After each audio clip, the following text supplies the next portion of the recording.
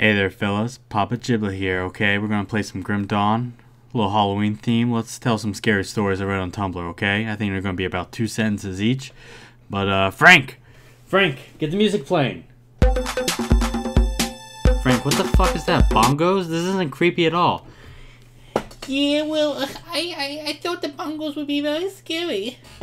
Frank, no bongos. Play some scary music. Well, I have some jack-o'-lanterns stickered on my bongos. Frank, what the fuck? No, listen. I will fuck every jack-o'-lantern I see on your bongos. Take the jack-o'-lanterns off your bongos and grab some real scary instrument, like the thing from Star Trek. It's like... And no, we can't do that, okay? I only got bongos and pumpkins. I want to smash them.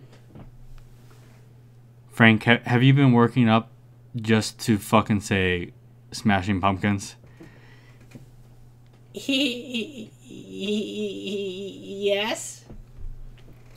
Alright, I'm done with this. Frank here thinks bongos are scary. I'm trying to make a scary story. I don't know. I'm gone. Bye. Hey guys, I guess this is actually a scary story. The scariest story is that there's a bunch of Halloween updates coming for different games, and you have to figure out which one to play because it only lasts for a short amount of time. There's like Scare Fortress with Team Fortress 2, and in Overwatch they have the Brawl where you defend the castle.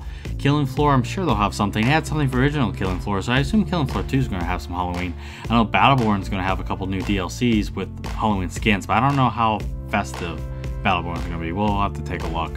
But the scary fact is that Halloween's so short, and there's so many games that have Halloween stuff on it. Like I said, Team Fortress 2, Evolve, Overwatch, Battleborn. Sorry, lost my train of thought there.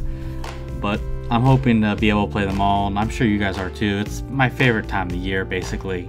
I love seeing all the Halloween stuff, so hope you guys are as pumped for Halloween as I am.